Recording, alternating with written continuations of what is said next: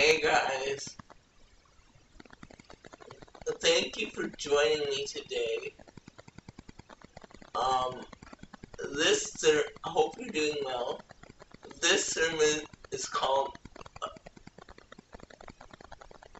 A Lesson in Persistence. Let's pray. Father, I praise you for what you've done and for what you're about to do. Permeate the atmosphere, permeate my heart, permeate the hearts and spirit of those around me. Fill my mouth with what you would have me say, what you would have me do. This time is yours, God. It's our time together, but ultimately it's your time. So we honor that and we honor you today. Speak to me, speak through me. In the name of Jesus, amen. So, as many of you guys know, watching me for the past few years, I always like to tell stories about myself and about my life. But this opening story, to set up the context for this sermon, is really not mine. You may not know that I attend online Elevation Church, and it's a great church to attend online if you're looking for a church or haven't found a church or want to attend that church. There are many great churches online, and many people say it's not the same, but I think gathering together, how we used to define it, is not gathering together, is not the only way to gather together. I think gathering together is more about the presence of God than the proximity of a person. So, the people could worship together in the same building, but be so far apart. But then you could get together online and feel so close with that community. So, Elevation Church is the church community I attend online. I was in an e-group for a while. All kinds of things. So usually when I finish preaching here, I'm attending church on YouTube. Like a lot of people say streaming church, but I don't count it as streaming church. It is technically streaming, but I just feel like I'm there. I feel the same presence and the same spirit. Anywho, the story I'm going to tell today is actually theirs. Anyway, don't worry, it's public knowledge. Everybody knows that it's been public. I'm not letting go of any Furtick secrets or anything. Okay, so I remember watching a sermon called Round Trip Resurrection in 2017. It was part of Pastor Stephen Furtick's 7 Mile Miracle series. Anyway, before I get into the actual story, I should explain what Elevation Church is. Elevation Church is a church that has many locations, but its broadcast location is in Charlotte, North Carolina. They started in Shelby in 2006. Shelby, North Carolina in 2006, and now the church has grown exponentially. And like I said before, it's pastored by Pastor Stephen Furtick and his wife Holly Furtick. And I've belonged to the church for about 3 years, and I think 4 years, something like that. I also belong to Holly's book club. I've said many times on here that I belong to a book club. That's the book club I belong to, the Holly Furtick book club.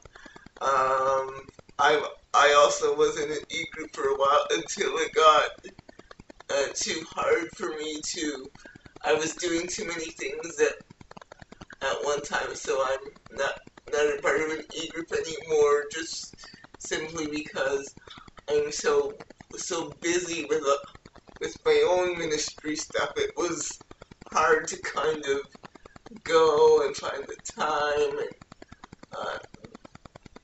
and I believe the Lord released me to leave. So anywho, that's the church. But the story now. So I was watching a sermon by Pastor Stephen in 2017. And Pastor Stephen, like me, always likes to tell stories. He's a very conversational preacher. And he has a very unique way of bringing the word into life, and he loves to tell stories about his family. So he has 3 kids. So his first son his name is Elijah, and Elijah is 16. His second son, Graham, is 13, and his daughter, Abby, she's 11. So I was watching Round Trip Resurrection. It was part of his 7 Mile Miracle series. And in that series, he was talking about, it was all about the 7 miles that Jesus took to the cross. But in that story is the first time I heard about his children wanting a dog, and he was like, no.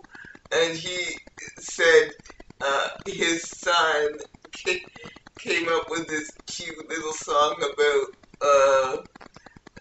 how much he loved his dad, and at the end of the song, at the end of the song, it says, "'Cause he's gonna get me a dog."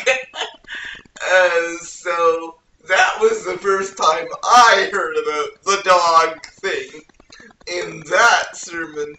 And sermons through the years, he mentioned, "Oh, my children are just really after me to get a dog for the family." And he says now my wife Holly agrees with them, so it's just me and Elijah that say no. I don't want a dog, so it was like he kept saying every year, "My children are driving me crazy about wanting to get a dog," and he even showed us this sign that they put up. I think it was in the garage about the children wanting to get a dog, and I remember him actually saying that his 13-year-old son Graham years ago used to send him pictures of dogs for adoption. He said Graham used to send it to me every day, several pictures of dogs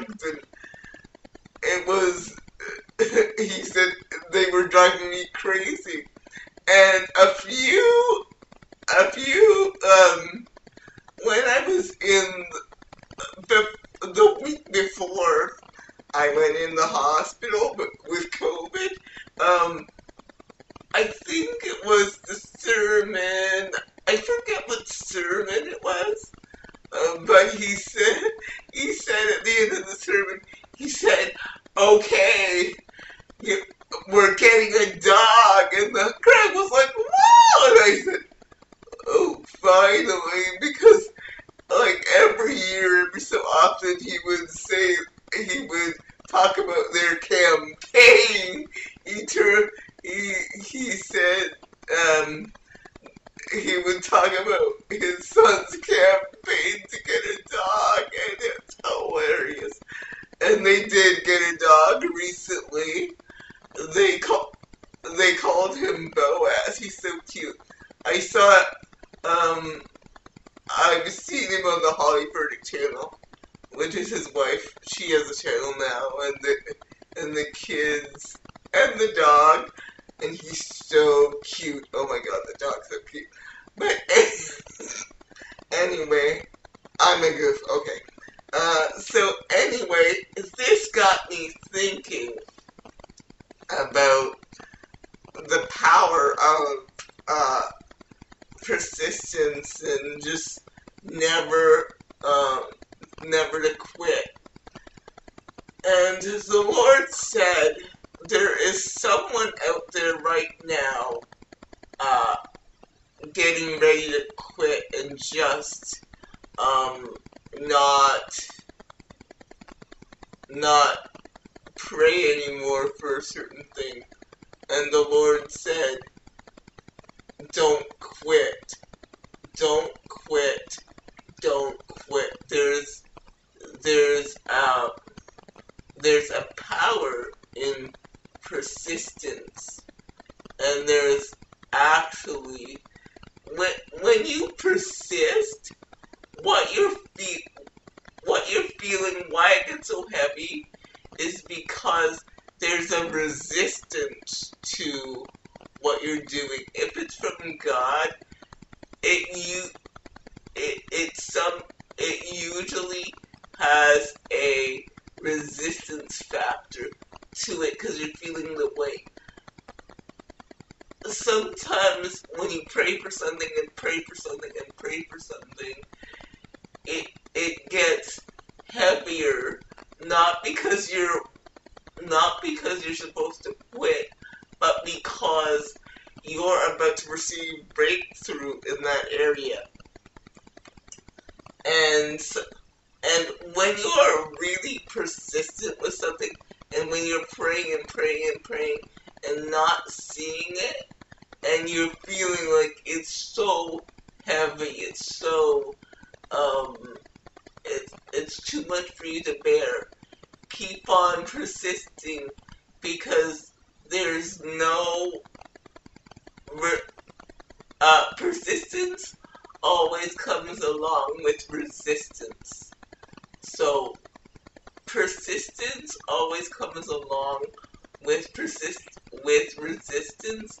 And like when I go back to Graham wanting a dog and his campaign for a dog, I go back to I think of like what Pastor said, every day in different ways he was asking for a dog, and he got the whole family involved, including his mom, about on this campaign to get a dog. And that reminds me of just when you're praying and praying for something, and if it's something you really want, find someone to partner with and to pray with you about it. Because the Lord said, where 2 or 3 are gathered, there I am in the midst. So sometimes it helps to get 2 or 3 people on praying for something. because when you are persistent, there is power in numbers, there is power in prayer, there's power in, as I said, persistence. And Graham didn't stop when his dad said, no, I don't want a dog. Graham didn't stop with no. Graham just tried another way. If the song didn't work, maybe it was the emails. If the emails didn't work, maybe it was getting his brothers and sisters involved. Sometimes if you don't pray, if you pray one way and that doesn't work, it sometimes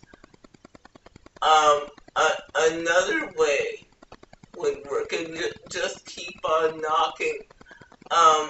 Saying that, however, let me just say that you cannot manipulate God. Sometimes people try to manipulate God in prayer, like, if you don't do this, I'm not going to come to church, or I'm leaving the faith, or whatever. You cannot manipulate God. God will not be manipulated. He appreciates persistence, but when that persistence becomes a way to try and manipulate the situation to get the outcome that you think you want, it will end up in your disaster. So do not try to manipulate the situation, manipulate people, or manipulate God. Because first of all, you won't get anywhere. Second of all, you'll have people mad at you and people won't want to help you. The Lord is looking for a genuine heart, and the Lord likes nothing more than to answer your prayer. But the thing with God is He knows what is best for you. You may think you know what is best for you, but He knows ultimately what is best for you, and He can see what's coming down the road. And quite often, we think we know what's coming down the road, but we have no idea. And because we have no idea, when God says no, it's usually for our good. We often say that God doesn't answer prayer, but I say God always answers prayer, but it may not be the way that you want the person to answer. I saw something interesting on, I think it was Facebook one time.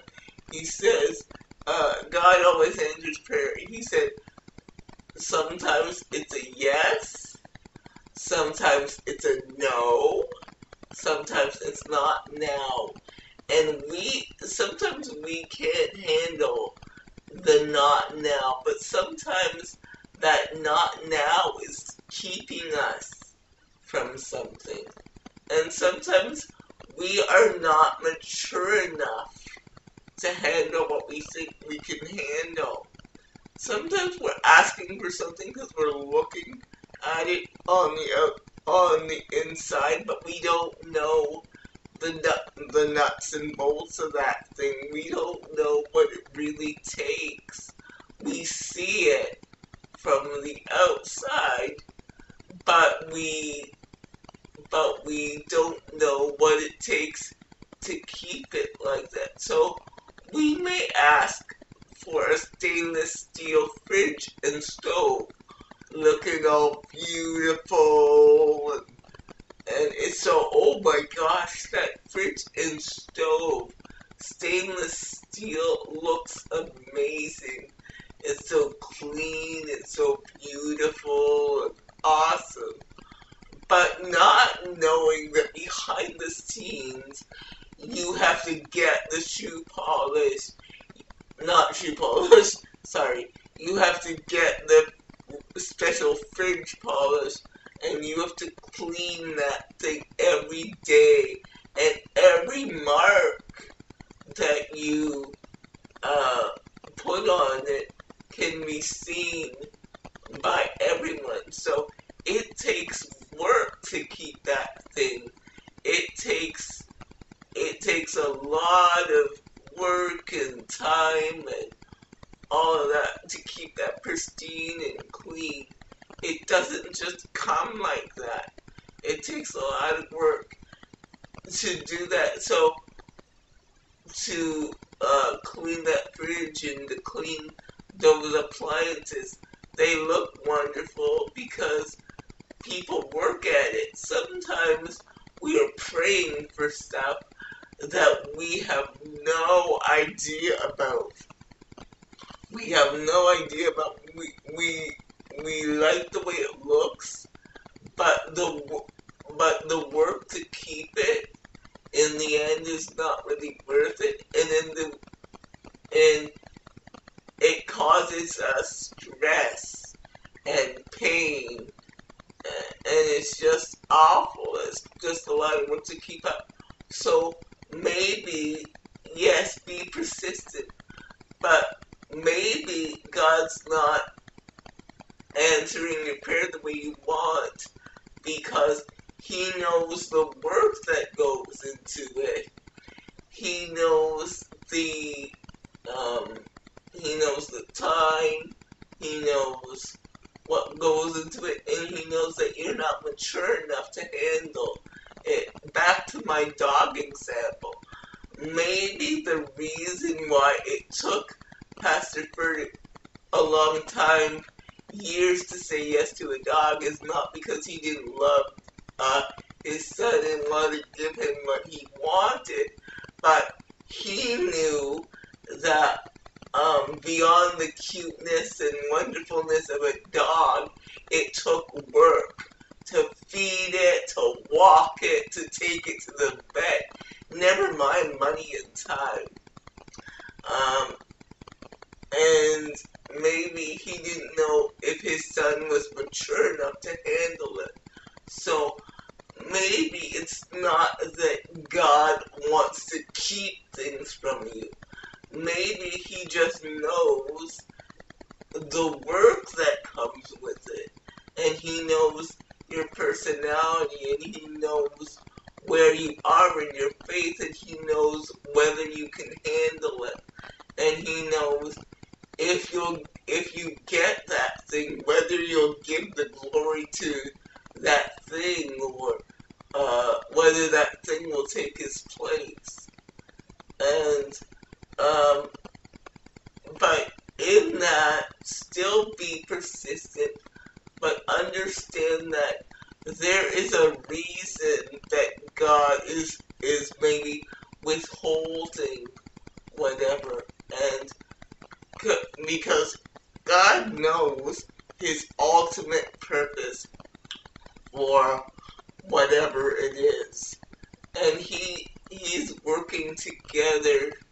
He's working all things together for your good, because you are the called according to His purpose. Because everything in life, everything He gives you, everything He withholds from you is a part of His purpose. And you can't see it now, but He wants me to tell you right now that He is working it out. He is working it out, not in your favor, but in His favor.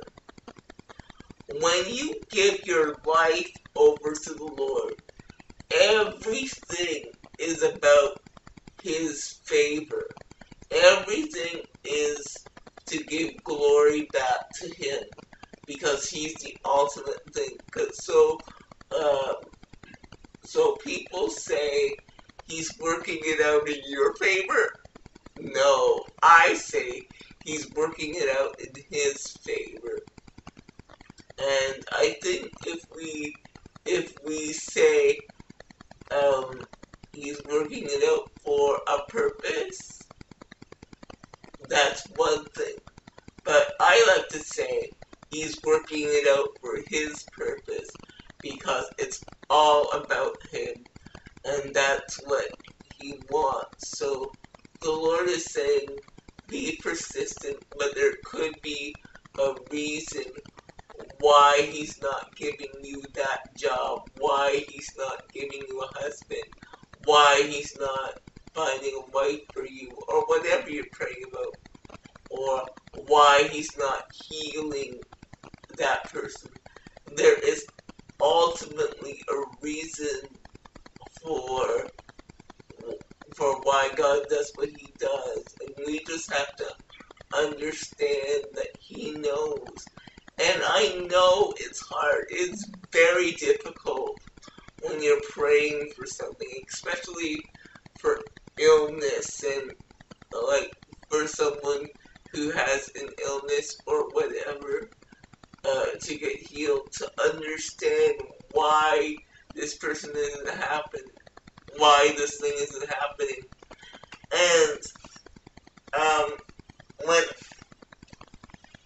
when I was in the hospital with COVID, when I was at the rehab center, I remember one time, there was a time when after I watched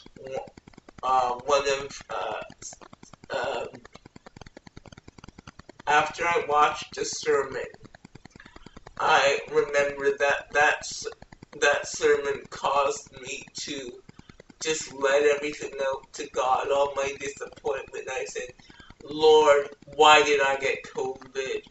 Why didn't you tell me to stay home? Why did I have to go to that assessment? Why did I have to do this? And he said, ultimately, your story will give me ultimate glory. And I said, whoa. And now, when I think of that story and how much it's helping people on YouTube, I think it's up to like 20 or 25 now that people have watched that story and been blessed by it. Now I can look back at it and say, yes, it was good that I was afflicted, because it taught me so much about the people in my life, and taught me so much about God, and taught me so much about his faithfulness and grace. So guys, thank you so much for being with me, and be persistent. Never stop knocking. And those of you parents praying for your children to come back to the Lord, never stop knocking. Never stop knocking. Keep praying. Keep praying. And sometimes the more you pray for things is the more they get worse. Because in persistence there is always resistance. In persistence there is always resistance. In persistence there is always resistance. In persistence there is always resistance. But that resistance doesn't mean to give up. That resistance often means to push forward. You're almost there. So keep praying for that loved one. Keep praying for that child. Keep praying for that job. And while you're waiting, don't passively wait. Actively wait. Oftentimes, we think waiting is passive. Oh, I'm just waiting on God, and you're sitting on your duff, not doing anything. Sometimes God will just do things, but most times He requires your active participation. Waiting is not active. Waiting is not passive. It's active. We have to activate while we wait. So God puts His super on our natural to create something supernatural. And we've got to understand that. We've got to understand that waiting is not passive. It's active. So while you're waiting for that job, go to school to better yourself. Take courses on that particular thing. Get around people in the community involved in that particular career that you can learn. Because the more you learn about something, is the more you'll succeed at it when it comes. Wait actively, not passively.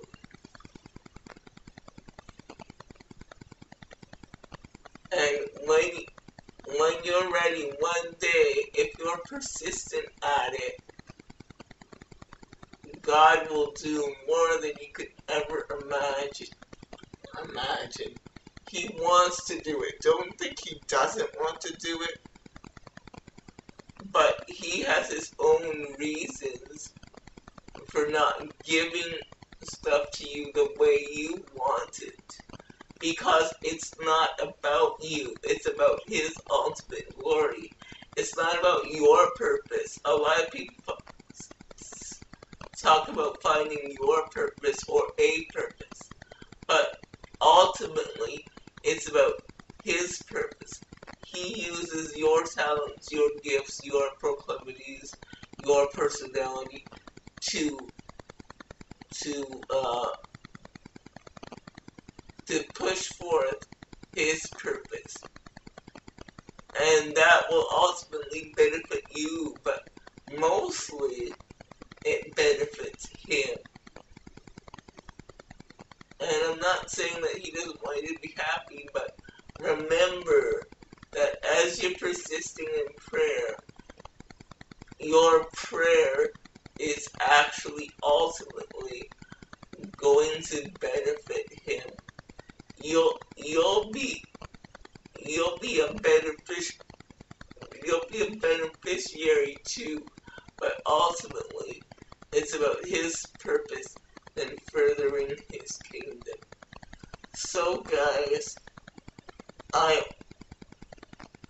want to thank you for being with me today. It's been awesome, just being with you and hanging with you. See you next week. I hope this sermon encouraged you. I hope this sermon strengthened you to persist in whatever you're doing. And I also want to say that God sees you. He hasn't left you. He's just working in the background. And sometimes we think that God has left us, but that's when He's working the most. And I think if we just hold on and be persistent, that ultimately His purpose will come through. And it might not be what we originally wanted, but it will be better, and it will be what He ultimately plans to bring out. So be persistent, but know that His ultimate outcome may be different than what you prayed for.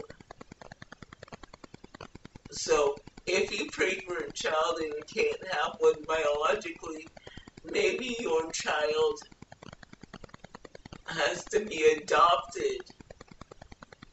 Maybe that's the plan he has for you.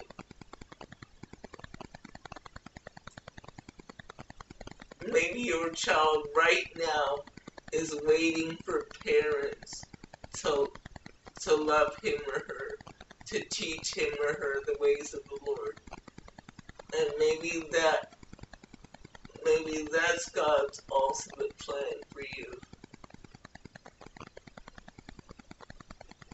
His ultimate purpose to give him ultimate glory.